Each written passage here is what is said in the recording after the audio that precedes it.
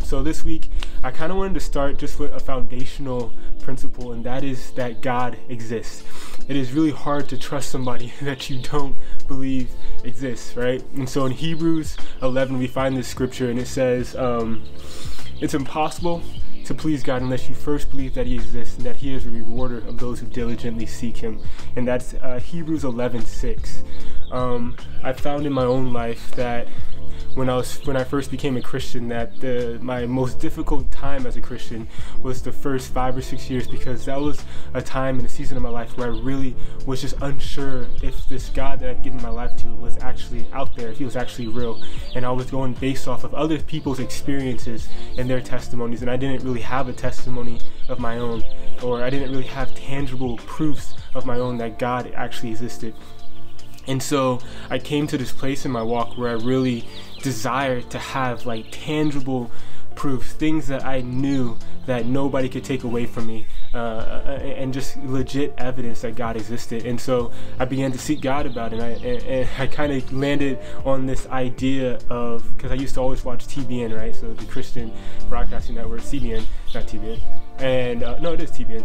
And I really wanted to get to know God as a God who provided for me, right? And so I began to pray, and I began to ask God that he would begin to do financial miracles in my life, and like I saw him doing in the people's lives on TV. And I know that's kind of a childish prayer, but the funny thing is that God actually began to do that. And I found that over the ensuing months and years that, man, I have had so many crazy blessings in my life, both financially and just in every other aspect of my life too. But one instance is I really wanted to get subs for my car. So for those of you who don't know, those are like big bass speakers that you put in the trunk of your car. Right? I had just gotten this brand new car. I was in high school, and I really wanted subs, but they were like $400 and I couldn't afford them. And so I began to pray about it, and I was like, God, I really want these speakers, but I don't have money. Can you give me the money?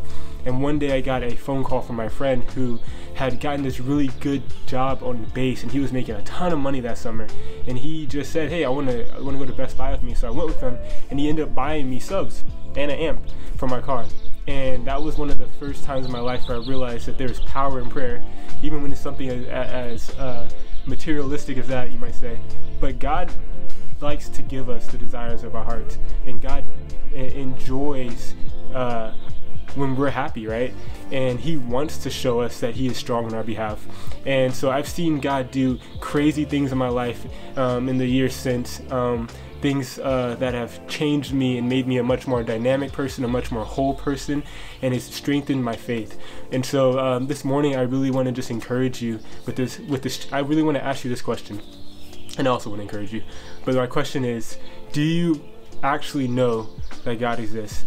And if you can't answer that question like with a firm yes, then my next encouragement to you then is to find something in your life that aligns with Scripture and ask God to give it to you, and let God prove himself strong in your behalf, because he will do it. He's faithful even when we're faithless, right? And he's a big God. He says in Mark 11:24, he says, have faith in God. But I tell you the truth, if you say to this mountain, be you lifted up and thrown into the sea, it will happen. But you must believe that will happen and have no doubt in your heart. And so if you can ask God for anything, he will give it to you. And if you trust him, and if you're seeking him with a pure heart and with pure motives, God is faithful to answer you. And so that's my encouragement for you guys this morning. Hit me up in the comments. I would love to talk to you guys, to pray with you guys, and to just be a further encouragement in any way I can. All right, love you guys. Catch you later. Peace.